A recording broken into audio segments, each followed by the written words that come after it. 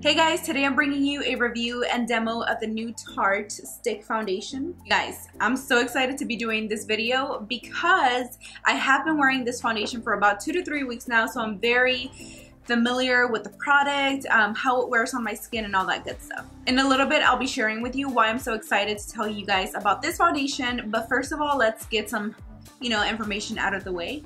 Just in case you want to skip the info, I will have timestamps down below, so definitely check that out. Alright, so this foundation retails for $39 US at Sephora.com, Tarte.com, and Ulta.com. You can also get it in store now, but definitely make sure to call the retailer that you're going to before you make the drive, just to make sure that they do have it. Comes in 12 different shades. I wear medium neutral. I believe they're also going to expand the shade range in this particular formula, so if you cannot find a shade that matches you right now, definitely stay tuned because I love it so much. And just so you can relate a little bit better to me, I do have combination skin. It leans more on the dry side. My T-zone definitely does get a little bit oily.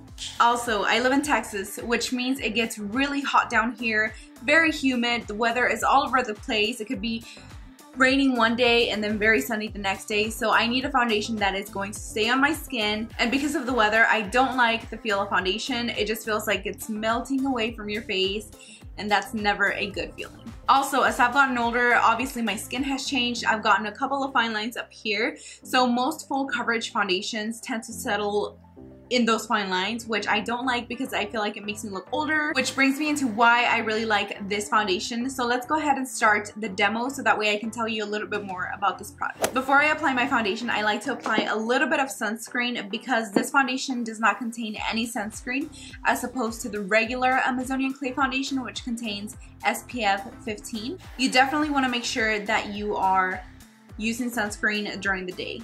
And just a side note, I do cleanse and hydrate my face every single time before applying any sort of makeup product to my face. Because I have larger pores on the center of my face, I like to use a primer to fill those guys in for a smoother appearance. The one that I absolutely love is the Tarte Baby Tinted Primer in the shade Medium. I love this primer so much for so many reasons. It has a little bit of a tint of color, so sometimes I wear it by itself.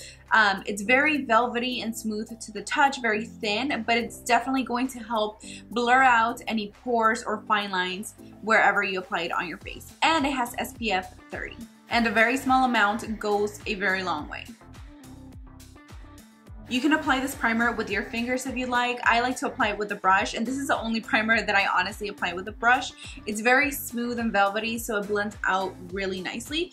And like I mentioned, sometimes I use this primer by itself because it does offer a little bit of coverage, but it is also buildable. So if you want more of a medium coverage, you can definitely achieve it with this. It's mattifying as well, so it's going to help with the T-zone. Remember, I have combination skin, more on the dry side. My T-zone gets really oily, so that's why I wear it only on the T-zone.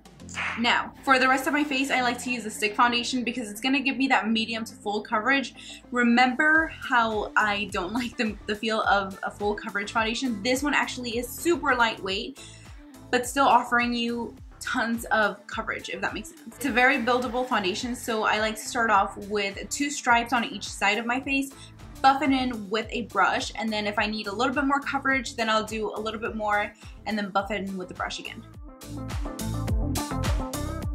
It's a liquid to powder formula in a stick form, which makes it very convenient and easy to, travel with and apply all over your face and then buff it in with a buffer brush. It has a very natural skin-like finish, which I absolutely love because it looks obviously very natural on the skin, but still evening out your skin tone and covering up things that you don't want to show. I tend to buff my foundation a little bit more on the center of my face so that way it shears it out. It's not too heavy coverage on the center of my face. And if you have drier skin like I do, this formula has micro encapsulated powders which are gonna burst when you start buffing with the warmth of your skin. Isn't that cool? So you don't necessarily have to set your foundation where you are drier. Since I am a little bit oily on the T-zone, I'm gonna go ahead and do that. But I just find that to be cool because you're avoiding applying more texture onto the skin. Every layer of makeup that you apply into your skin, whether it's your contour, your highlight, your setting powder, all of that are layers of makeup, which can definitely add more texture to your skin. So I'm gonna go ahead and do my concealer right now because After my foundation, I do apply concealer, which as you can tell, I've already done.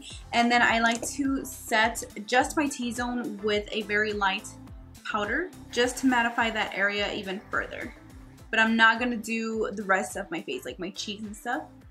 I'm just gonna leave that as it is. I'll show you which one. Alright guys, so this is my full face of makeup. It feels very lightweight. It doesn't feel super heavy on the skin. It definitely does not look cakey for being a full coverage, medium to full coverage foundation. I actually went back before I applied bronzer and blush to sheer out the foundation just a little bit more because that's how I personally like it. In the demo, I just wanted to show you how buildable this foundation is. I'm so glad I got to try this foundation for about 3 weeks with primer, like, you know, just testing it out before I actually put out this video into the world.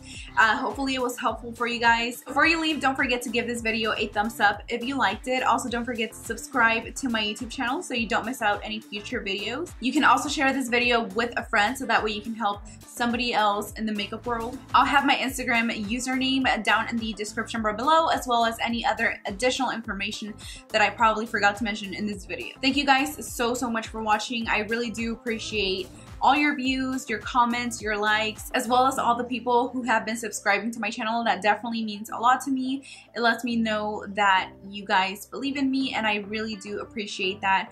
It makes me just want to make more videos so that way I can show you guys what I know, help you guys out in some sort of way. So if you have any suggestions, let me know on the comments below, any video suggestions. Thank you guys again so much for watching, and I'll see you on my next one. Bye!